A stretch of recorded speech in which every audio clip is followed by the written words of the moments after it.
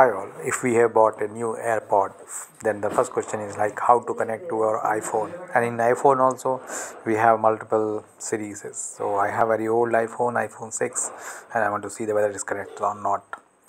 So first what we need to do, first we need to open the case where your both the iPods will be there. So first you open the AirPod box, then you will see a pop-up.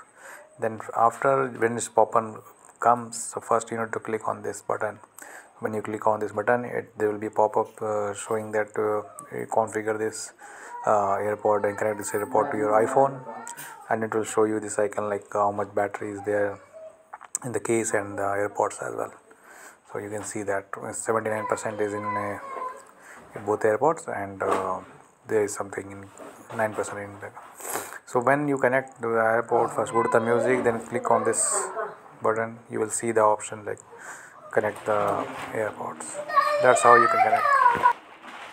Again, I will show you like how to connect this.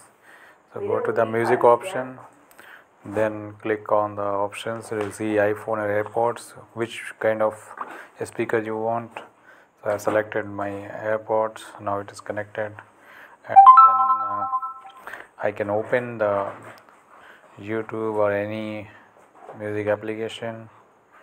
After playing that song, we can see there whether it is connected or not.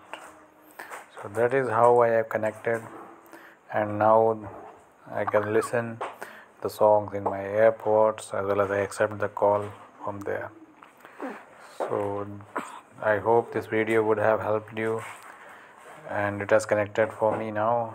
So if it connects for you, just hit the like button and also comment and subscribe our channel. Thank you.